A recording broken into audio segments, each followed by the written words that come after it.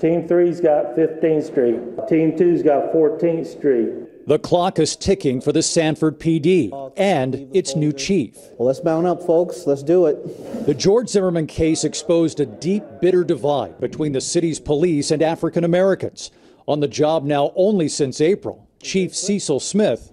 We're going to walk, knock on doors. Hopes going door to door, talking to people in this city of a little over 50,000 will help get him out in front of a possible disaster.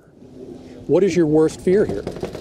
Well, our worst fear is that we have people from outside of the community coming in and stirring up exactly what you talked about, violence in the community. It's a fear that goes all the way to the top of City Hall.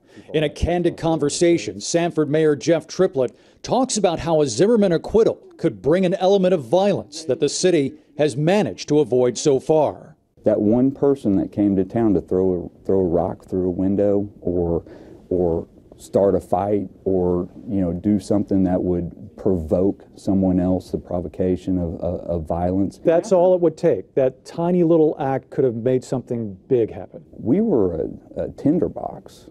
And they're worried that they could be again.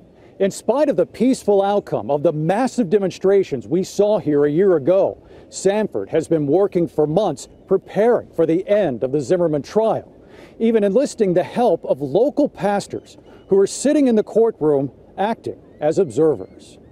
After that verdict, when you come back to your congregation, what do you hope you'll be able to tell them? That justice has been served. Will you be able to do that if George Zimmerman is acquitted? As a pastor and a leader in this community, I would have to. I feel confident with the skills and the God-given ability that I have to be able to articulate. Now, will they accept what I say? That would be totally up to them. That unknown has the city manager planning for something big. You're worried about a Rodney King type of riot here in Sanford?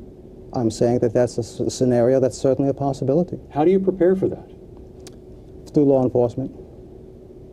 It's a good question, and it's not one that I'm going to go into detail on. And neither is the city's police chief. What does this mean? Do you have SWAT teams that you're ready to go? I'm not going to get into that with you, what the actual secure plans are. Any special personnel coming in from outside? We have plans that are in place to work with our other departments, to work with the sheriff's department, and as far as the particulars of the plans, we're not releasing that. Months of preparation, intense community relations, and a secret law enforcement plan, all to keep the peace in a city with a lot on the line.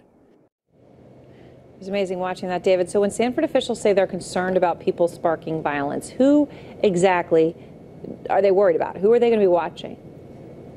Well, there are no individuals we're talking about here, but they're very sensitive about people outside of Sanford who might come into the city, into this emotionally charged environment, trying to stir up some kind of trouble. They've got multiple scenarios out there that they're preparing for, not just for an acquittal of George Zimmerman, but if he is found guilty as well. They're also prepared if the celebrating